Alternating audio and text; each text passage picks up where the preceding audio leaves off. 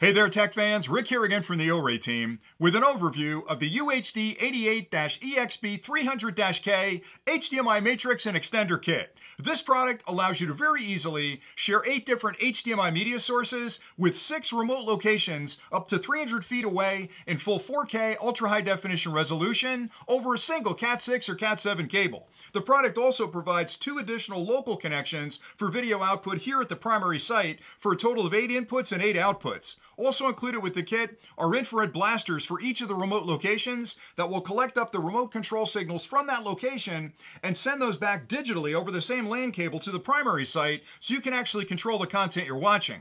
The Matrix is also split into audio and video, so you can actually mix and match the video you're sending with different audio to each of the locations. And you can make the selections of which of the inputs is sent to which of the outputs using the buttons on the front of the unit, the included remote control, or the software provided connected to a computer. Finally, the product also provides power over cable technology, which means once you plug in the transmitter unit, all the power required for the remote locations is sent over that same LAN cable, which greatly simplifies your wiring.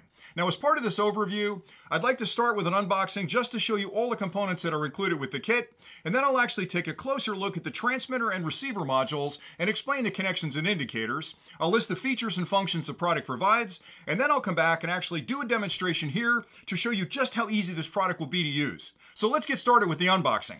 When you first open up the box, you'll find the transmitter unit, a power cord for the transmitter unit, an RS-232 connection cable where you can directly connect to it and use the software to control the input versus output. You'll find an infrared remote control, a collection of RS-232 connection blocks. This product can also transfer RS-232 signals over that same LAN connection. You'll find 6 remote receivers. Each of these are identical. A set of brackets to mount these up off the ground and out of the way. A set of infrared blasters for each of the remote receivers, and a set of infrared blasters for the transmitter unit, including one that allows you to extend the infrared remote control signals outside of a cabinet if you need to do that. Also included is a warranty card and a full instruction manual that lists connection diagrams, specifications, and other details you'll need to understand about the product to use it correctly. Now, if you stay tuned next, I'll take a closer look at the main components, list the features and functions, and then do the demonstration. The front of the cabinet has an integrated bracketing system with holes perfectly positioned to make this incredibly easy to mount into a standard audio-video rack. You'll also find a power button on the right-hand side you can use to turn the unit on and off. To the left of that is a menu button with 4 directional buttons around it. When you tap the menu button, you'll enter the configuration settings, and you can use these directional buttons to navigate through the menus and make the selections you need. To the left of that is a full digital display that will show you the current status of the Matrix, as well as confirming configuration steps and changes you've made. On the one side, you'll find ventilation slots that are cut into the cabinet, and those are designed to keep the electronics inside at a very comfortable temperature during operation. On the other side, you'll find 2 high-performance fans that are also used to help with cooling, and they'll pull cool air from outside the cabinet through the back of the chassis and out the ventilation slots on the other side, again to maintain a temperature that's comfortable for the electronics internally. On the bottom of the unit, you'll find additional venting slots for cooling, as well as 4 heavy-duty feet that have rubber bushings on the bottom to protect whatever surface you set this down on in case you decide not to mount it into a rack system. On the rear of the units where you'll make all your connections, starting on the lower left-hand side, you'll find 8 input ports, and these are all full-sized HDMI connections, labeled HDMI 1 through HDMI 8, and these are used for connecting up the media devices that you'd like to share the content from with your remote locations and your local locations. You can use standard HDMI cables for making that connection. Above each of these ports is a grounding stud that can also be used for strain relief if your cable provides for that. To the right of the input ports are 8 output ports, 6 of which are LAN connections. These are used for your remote locations, which can be up to 300 feet away for 4K media. These are HDBaseT ports, and you'll use a Cat6 or Cat7 cable to make the connection between the transmitter and each of the receivers. To the left of those are 2 full-sized HDMI ports that can be used for making a local connection to a monitor here at the primary site with a standard HDMI cable, providing 8 full inputs and 8 full outputs. Above that are audio connections. Starting on the left is the audio input block. You can use an analog left and right 3.5mm connection, an optical connection, or a coax connection. You'll also find 8 output connections. The first 2 offer both an analog left and right and a coaxial. The other 6 are from your remote locations, and you'll notice there's an RS-232 connection block there because the remote receivers can transfer RS-232 control signals back to the primary site as well over that same LAN connection.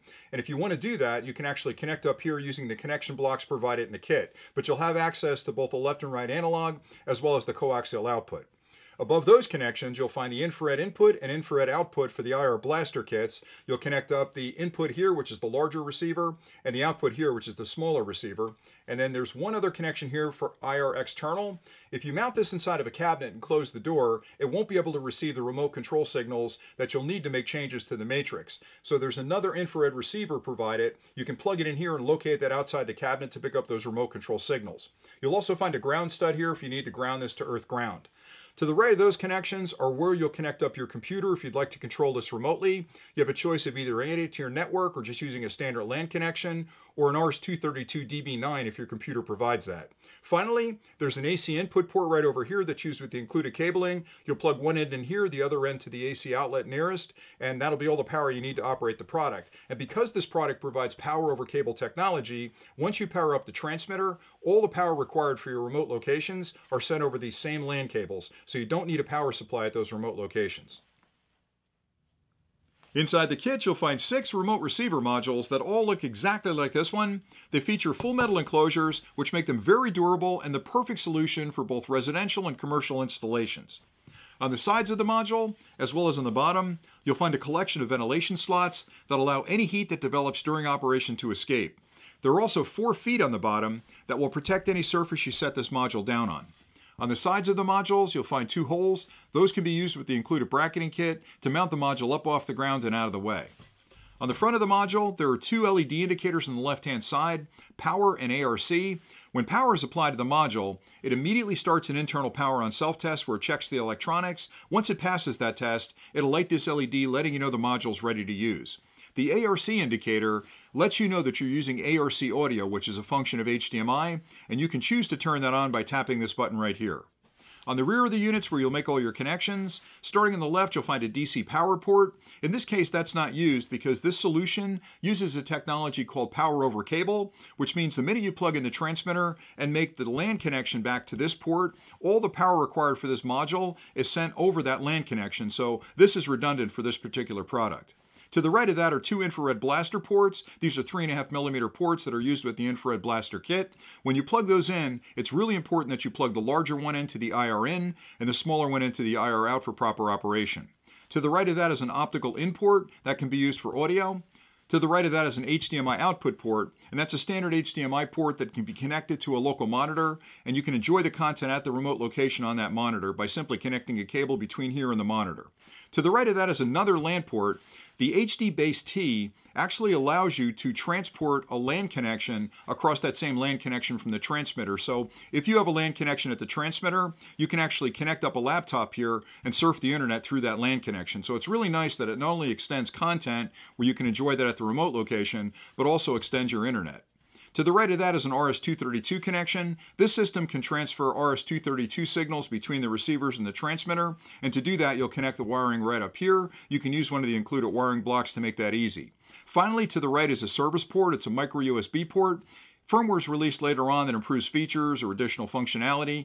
You can actually move the firmware file to this remote receiver by connecting a short cable from here to your computer, transferring the file over to complete the update. To the right of that is a selection switch. That's a factory-only switch that's explained in the manual, and the only time you'll need to use that is when you're doing a firmware update. That's pretty much it for the remote receivers.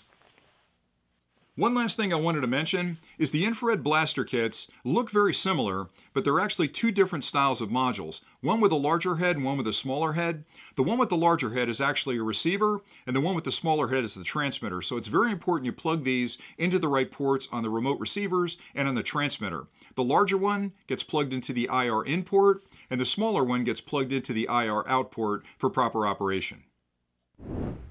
The OREI UHD88-EXB300-K is compatible with a wide variety of HDMI media sources, including DVD players, video cameras, computer systems, media players, and streaming devices.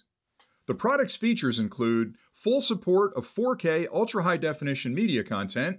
You can extend the remote receivers up to 300 feet for 4K content and up to 330 feet away for 1080p content. The product is both HDMI 2.0 as well as HDCP 1.4 and 2.2 compliant. It provides the very latest in power over cable technology for simpler wiring and includes an infrared blaster kit for total playback control from the remote locations. Now I'll show you the connections you'll need to make to use the 8x8 HDMI Matrix and Extender Kit with your own equipment.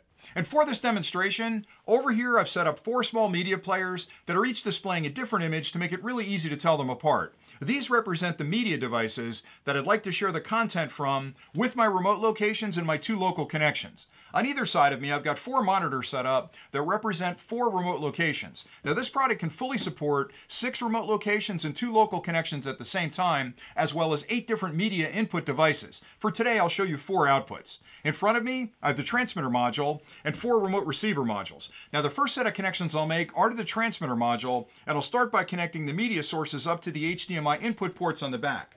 I've already connected up 4 cables, and I'll simply plug those into the HDMI input ports.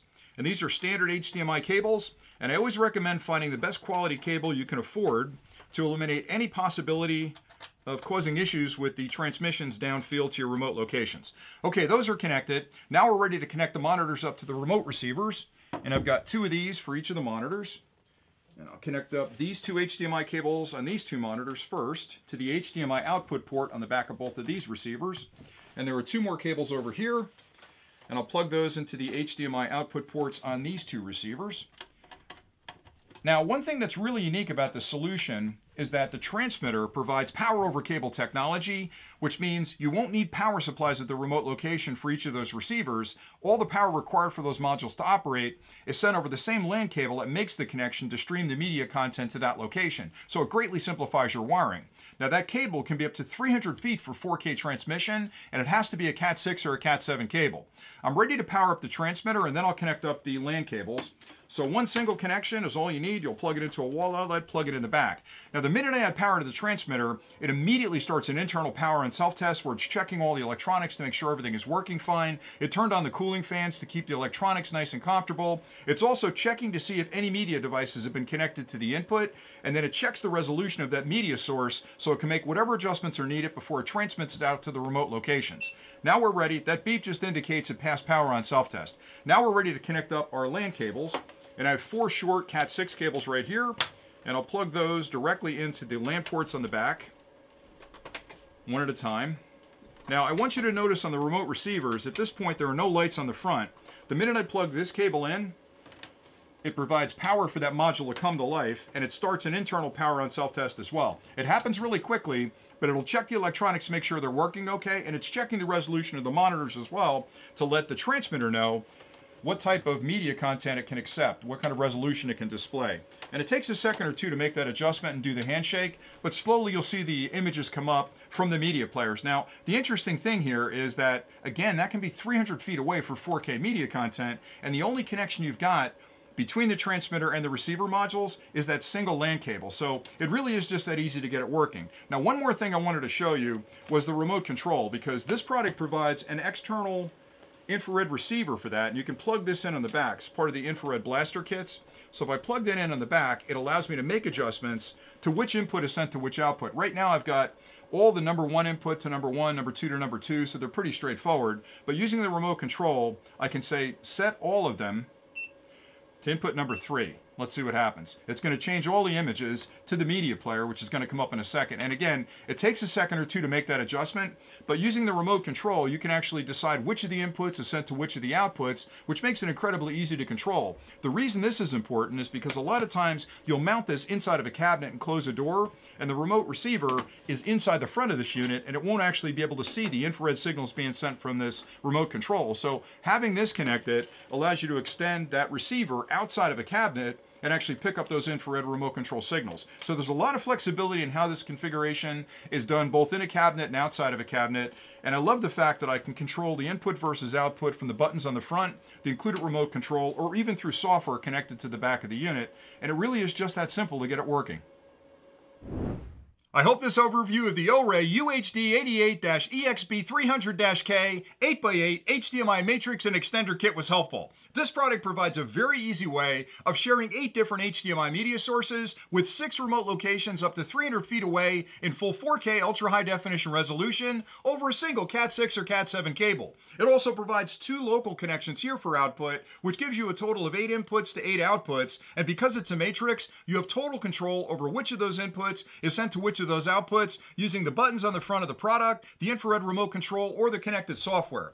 The infrared blaster kits allow you to remotely control the content you're watching by collecting up the remote control signals at each of those remote locations and sending those back over the LAN cable to the primary site. And the fact that it uses power over cable technology means once you plug in the transmitter, all the receivers will receive their power over that same LAN cable. Everything you need to get started is included with the kit, and with a few simple connections, you can be up and running in no time. So until next time, thanks for watching.